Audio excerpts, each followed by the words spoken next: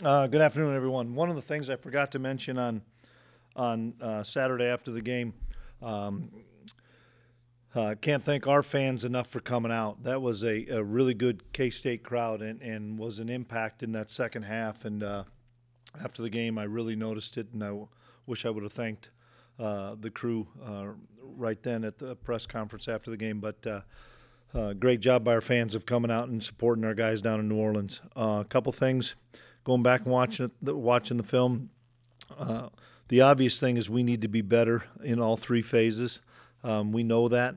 There's some things that we've got to shore up in specific areas on both sides and on teams. In the same respect, I don't want to disrespect what I believe and know that Tulane is a really good football team when you watch them on tape. Quarterback, wide receivers, offensive line were really talented, and they tackled really well. They really hit you and did a good job. And so that would be terrible for me to say or anybody to say, boy, you guys don't look very good. We beat a good football team. And one thing I know that I learned that I wasn't sure of is we have really good leadership, and our culture won that game with those older kids and leaders in particular stepping up at halftime when it wasn't looking good and finding a way to keep believing. And so I'm excited about the win.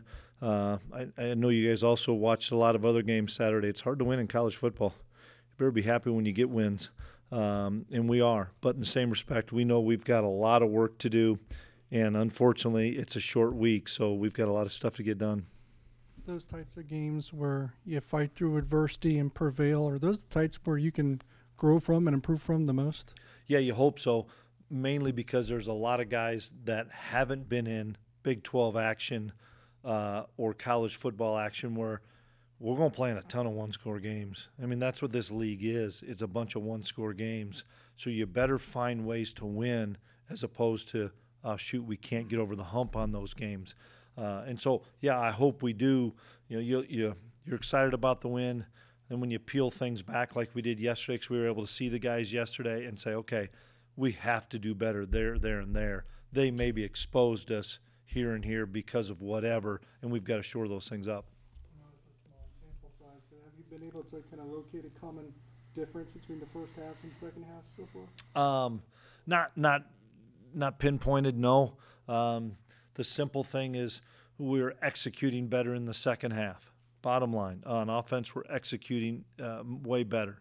We've got to get better drive starters. We got to execute better on our drive starters, and we have too many 3-and-outs right now, and we got to flip that script. But on the other side of that thing, might be as poor as we can play on defense and still win a football game because we only had 2 3-and-outs. And those guys had the ball so much that it wasn't fair. We didn't give our offense enough opportunities. I thought Keegan Johnson was pretty productive, both on the stat sheet and not on the stat sheet. Could this be a launching point for him? Hopefully it is. He had a lot of confidence and played really well, made some big-time plays, catches, made a couple big-time blocks, and without a doubt, that was good to see. Through 2 games, you've had some explosive plays in the passing game, but not many with the wide receivers. What are your thoughts on that, and how can you get them more involved? Yeah, we've got to continue to spread things out, and the run game opens up some of those pass game. The big play to Keegan was huge for us, and hopefully that'll either give us some confidence or maybe not give as many people opportunities to play some press coverage, because that was a huge play at the time. I don't know, it was a 30, 40-yard gain. When we had to have it. And then, we've big pass plays, but some to the tight ends, some to the running. I mean, DJ's at 4th and 1 pass play was as good a pass play as you're going to get under pressure, buying time and finding DJ down the sideline. So all in all, we know we've got to improve. You're not the one who makes the schedule, but what are your thoughts about playing on Friday? Once again, so I can go see Colby play at K-Dub. I'm ecstatic about playing on Friday night, but that's a dad talking. It's hard when you have a road game like we had to come back and we were fortunate. We all know it. You guys that were down there, you guys were lucky as well that the sun wasn't popped out and it was 105 degrees. We all are grateful for that. It was still really humid. and it was really hot, and it took a lot out of our guys. To ask them to go and practice yesterday was really difficult. We got some things done, and so you're on a short week. We're fortunate we're at home, but we're on a short week, and so I just know this with the expanded Big 12, I think we all know it's going to be a big part of what we do on Friday nights. So once again, I'm okay with it, but as a dad, I love it.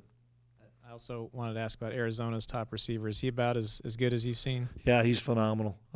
You watch him last year make plays, and then the first game against New Mexico, he exploited every time they had a chance to go with him one-on-one. And those two are in sync. The quarterback and wide receiver are as in tune and have as good a chemistry as any two people that I've faced as far as a wide receiver type quarterback combination. Going back to Friday, it'll be under the lights. Friday night, obviously. Just how daunting is Bill Snyder Family Stadium at night? Well, you'd have to tell me that. You'd probably somebody tell us our record at night, and I say it's daunting, and then it's not. I don't know. I know we've got a great home environment, whatever it is, afternoon, 11 a.m., 6 o'clock, 7 o'clock. Our fan base is so good. They're going to they'll probably enjoy themselves in the tailgate lot quite a bit on Friday during the day, and it'll be a fun environment for sure. You talked after the game about still trying to find the identity for you guys on both sides of the ball. Mm-hmm. Is that something that can only be done through game reps, or can that be found in practice? Yeah, no, it's going to be done through game reps, but in the same respect as it's done through game reps, you got to put your guys in position to be successful of what you think they can do. It doesn't help us to say we're going to practice all of our gap scheme run game and then just run zone scheme in the game. We've got to try to practice against good people. That's the starters against good on good to see what that identity is. And then the other thing is getting the guys to whatever that identity is to believe in it. That whether we're a man team, zone team on defense to a gap scheme zone team on offense in the run game, whatever that may be, of getting the guys to believe in it and buy into it and say, this is what we're going to do. Obviously, lots of things are still growing, but the fact that the pass rush has kind of been what you guys wanted through this first two games, how huge has that been? Yeah, it's been really big. One of the stats that probably was a little probably didn't get talked about enough is we didn't give up a sack. I thought they got good pass rush on us, but we didn't give up a sack, and I think that's a credit to Avery because he is very elusive and very hard to sack back there. And then the same respect, we got 5 sacks and numerous pressures, and it's fun because there's a lot of guys on the defensive line that are making plays, and that's we talked about the defensive line in general being a strength, and it sure was from a pass rush standpoint so far. Coach, through 2 games, Dylan Edwards has 12 touches, 3 touchdowns, average almost 10 yards a touch. Is this small usage sample lack of familiarity with the playbook or something else going on? No, I think it's a combination of a couple things. One, we need to find ways to get him the football more. That's a pretty simple concept that I've challenged or addressed with our offensive guys. The second part of it is we are not on the field enough offensively, and last week was more the defense's fault that we were on the field for 55 plays. Typically, we're on the field for 70, 75 plays. The first 2 games we've been at 55, and the first game was basically 40 because Dylan didn't play or starters didn't play the last 15 plays. So we've got to get more plays because I'd like to see Avery with the ball more in his hands. I'd like to see Dylan with the ball more in his hands. I'd like to see what you guys like to see. Let's get the ball downfield to our wide receivers. Well, our sample size is so small in the fact that we've had 55 plays in the first 2 games, and the first game we had basically 40 because we had our backups in. We've got to get drives started so that we can get 70, 75 plays, and then we've got to get off the field on defense. So all the things that you guys are wondering, asking, guys, I'm asking and talking about the same things upstairs. Whether it's we've got to clean up our pass coverage. It was not very good on Saturday. It's got to get cleaned up. If it doesn't get cleaned up, doesn't matter what's going to happen. Then we can run the ball for 400 yards. We're not going to win any games because we're giving up explosive plays. We got to find a way to get the playmakers the ball in their hand. But we've got to have the guys on the field to do it, and we got to be on the field. So we've got some things through 2 games, and I told the guys it's whatever after the game, September 7th. Hang in there, man. We're figuring things out on both sides and on teams. We're going to have an opportunity to make some plays. Their kicker was really good. We had one opportunity for a kick return, and we didn't block it right. We had a seam. Every other kick, I think he banged it out of the end zone. Those are opportunities. Their punter was really good. I thought Dylan did a phenomenal job handling the football on punts, but we didn't get anything going because they did a really good job in the kicking game. So all those things, guys, are a combination of us not having opportunities, and we've got to create more opportunities. That's on us as coaches. Exactly, chart plays, but it would seem after 2 games, Avery's a lot more comfortable outside of the pocket, throwing on the run, doing unconventional things, and actually standing in the pocket. Is there any reality to that? Well, some of it is forced. Some of it is forced because we're giving up some leakage and some penetration that we got to shore up as well. No difference than what we're doing talking about on defense. We've got to shore up our pass protection, but been really pleased. I mean, the play he made to Oakley one time, getting out on a 3rd and 5 early in the game was really good. And then the touchdown throw and the catch by Swanee was huge, as well as the throw to DJ. And what excites me about those 3 plays in particular is maybe in the past, or maybe somebody'd say, why isn't he just taking off and running? Well, I love it that his eyes are downfield. I love it that he's keeping plays alive rather than just saying, first read not there, I'm gone. Man, it's an evolution, and he's evolving. And I talked to him yesterday. I thought he got better and better, and I think he's getting more and more comfortable as a quarterback playing every down. And I'm excited because the kid's a competitor. He's a winner, and he loves the challenge of, okay, now I've got to continue to improve. And I see that on a play-by-play basis, and now we've got 2 starts under his belt this year. And so I'm excited about, getting the win and seeing all of our guys continue to improve. One final thing. Avery at times almost looks timid running. Has he been told about the injury thing? Or Nope. I mean, just – You could ask him about it. Nobody said anything to him. Nobody said anything to him. And now I would tell you, and I hope he would say, hey, if it's in the first quarter, I got to get my tail going and make sure I don't take some unnecessary hits. If it's in the 3rd or 4th quarter, man, I may have to stick it in there and go. I don't know how many of those opportunities that he had. I would tell you that I thought Tulane did a nice job of making sure that you're going to give the football. You're going to give the football. And he's making the correct reads. And so, once again, sample size of plays needs to get a bigger sample size for us. What have you seen from Austin Romaine these first couple of games this year? A kid that played as a true freshman and was kind of out there learning what he was doing and studied in the offseason, hung around Austin more and learned a lot about how you study, and is playing really at an all-conference level and is a terrific linebacker, becoming a great communicator, and our kids really trust him out there. He's playing really high level. It's been a tale of 2 games for Arizona so far this year, but where would you say their defense, the threats from their defense and where they're at? Well, right now? I think they're really good up front for starters. I think they've got really disruptive guys up front. And then they have a bunch of experience at linebacker and at safety. There's a lot of guys that you watch the bowl game with OU, and there's a lot of guys that's still the same jersey numbers or the same players out there. So they've got a lot of experience back on defense. I like their scheme. They're really talented, and they run their scheme really well. They stunt and move up front, so they're not giving you easy targets in the run game. But I think they're really well coached, and they play fast. Does playing Arizona as a non-conference game affect how you view it at all? Well, because you kind of forget that they just joined the league. you know, I still see it as a non-conference game. If you told us we were playing Baylor in a non-conference, I'd say that sounds weird to us.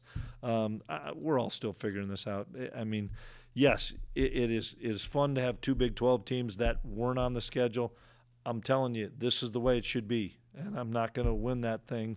But we need to play 10 conference games or 8 conference games. This 9 playing 5 on the road and 4 at home, it doesn't make any sense to me. We need to be able to play 10, and everybody should play 10, and it would be have a lot more parity. Through 2 games, how would you evaluate what Simon has done punt-wise? Simon was much better on Saturday than he was the week before. And first game at home, crazy crowd, maybe a little bit nervous, and really settled in this week. He had 1 punt with the wind, and I don't know what it was, but he hit it pretty good. And then he had his other punts were against the wind. First one wasn't his best, and then he got into a rhythm. And that's a really young player that I'm excited about because he's got a bright future, and the future's now for him. And so I'm pleased with Simon. The other thing is, and nobody realizes this, Chris Tennant's kicking the ball really well. Who's the holder? Simon. That's big time. I mean, Jack Bloomer was as good as there was. Before that, Devin Anktel was as good as there was. And we've had 2 guys for a long time here. And now Simon is taking on that role and doing a heck of a job. And so I'm pleased with him. Coach, I was going to actually ask about Chris Tennant. He's hit them from distance as well this year. And, I think you guys trusted him at the end of the half to try and kick that 50-yarder. Yeah. What's changed from last year to this year for him? And has it been more of a process thing to get him back to that level? A lot of it's mindset and mental with the kickers. That wasn't we were kind of caught there. It was too far of a field goal into that wind. But we thought we had a better chance there than throwing the Hail Mary, to be honest with you. And so that probably wasn't – that's my fault. That's not on Chris. But he's been very confident, and we've put him in a lot of those situations in practice where, man, we're just going to blow it and say, hey, you know what, we're going to kick it, and it's a 45-yarder, and he's drilled him. So he's just kicking with a ton of confidence, and I know that's a big thing for kickers is having that confidence, and it's fun to see him in his last year get off to a great start.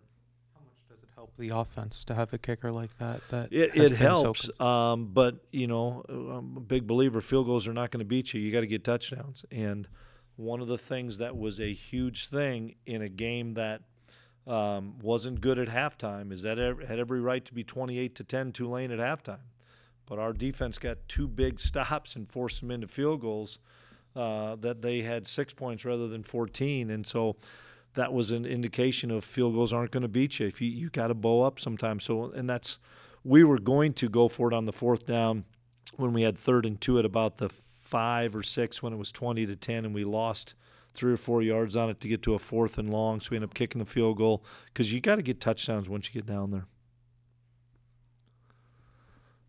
Yeah, just wondered about.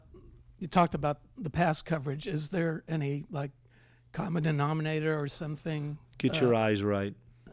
That's the huge thing, Arnie. We lost our eyes, and Coach Klanderman's as good as there is as a secondary coach, and he'll get it fixed, and we'll help him get it fixed. But you cannot lose your eyes. And we were playing some combinations of man and some combinations of zone, or man on one side and zone on the other side, and we lost our eyes. And you lose your eyes against a terrific quarterback like this young kid was as a thrower and wideouts that can roll, you're going to pay for it. And they made us pay every time. So hats off to those guys at Tulane, and we've got to get it corrected. I was just going to ask a little bit about how you felt about with Andrew and Pastore and the job they did in the second half. Yeah, they did a really nice job. We talked about having a true seven guy rotation, and then really Cap could be the 8th, but it's hard to move in a center all the time. And so we lost Carver and Hadley, and Carver came back, Hadley did not. And those two guys came in and did a really nice job. I'm been a big fan of both those guys, and they're good enough to be starters here, and we consider them starters. I don't have the timetable on Carver or Hadley. I don't know if they'll be available or not. They didn't do anything yesterday, obviously, and it's going to be a short week, so we'll have to figure that out. But we are all, as an offense, comfortable if it's going to be Liney and Pastore. They're experienced guys.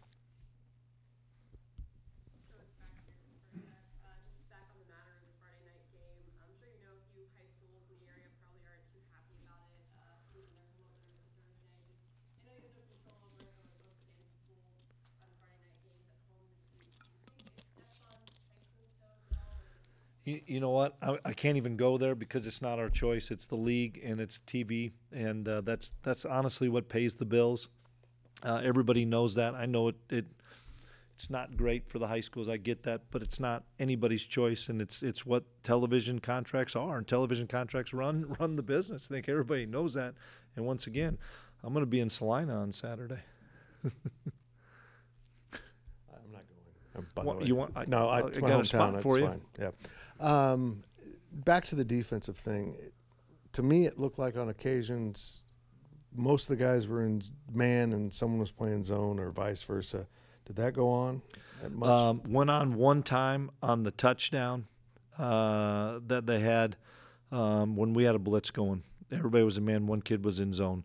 But the other ones, we honestly lost our eyes, and that was one of the reasons at halftime we cranked up the heat and said, you know what, we're not going to have you let you sit back there that long. We've got to get pressure, and that helped us for sure. And once again, their wideouts were really good, but we've got to be better with our eyes. Granted, it's the second week of the season. You got a lot of new guys out there. Offensively, though, was there just enough of missing assignments, missing a block, not going to the right place? Details. Just broke it down? Just details. You know, you're right. A combination of all those things, and that's why you're fortunate to get out of there with a win. But make no mistake, even in the locker room at the end of the game, man, we celebrated, and then we went right to it. And I said, I want the coaches in here, guys. We got to fix this. We all have to fix. It starts with me, but we all have to fix this. We've got to coach you better. We've got to buy into the coaching better. We've got to detail things better. We can't lose our eyes wherever it be on defense. We've got to know our assignment. And some of that is inexperience. We all know that because we got some kids that are playing their first games. And so if it is, then it's our job as coaches to say, if they can't handle that much, then we got to simplify some things. And if they can handle it, then we've got to detail it better because we know we've got to play better. And once again, Tulane's a really good football team. Take nothing away from that because they whipped us in that first half. We've got to do a lot of things better on in all three phases. Guys, I'm smart enough to realize that. We've got to be better. I know we got to be better, and we're not looking at it saying, hey, we got to win. Hey, no, everything's great. It's not great. We've got to improve.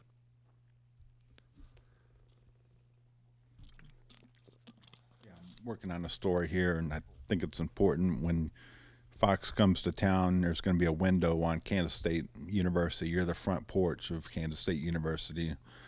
I'm just wondering if you might be able to paint a picture for me of the synergy between the community, the student body, and the love affair with this football team. Couple things. One, let's go to the student body and let's go to the band with Dr. Trace. We get home at 7:45 and it's packed out in front of an ear for our guys coming off that bus. And for the new guys, transfers, freshmen, the first road trip, and you got the whole band playing the fight song, playing the Wabash as we're coming in. That doesn't happen a lot of places in college football. Now let's go to Friday night. And I hope Fox goes out in the tailgate lots and sees, man, this is important. And that's what we tell recruits all the time. You want to go to a place where football is important. And you go out in those tailgate lots, you have a crew out there when those buses come up, and it is electric, and it sends chills down your spine to see the enthusiasm and passion for what college football is. Then you go into the Bill. We open up for pregame, and the students are there, the band's there. Doesn't get any better than that. And that's why a lot of kids, either come or choose to stay is because football is really important with our students, with our community, with our state, and with our region.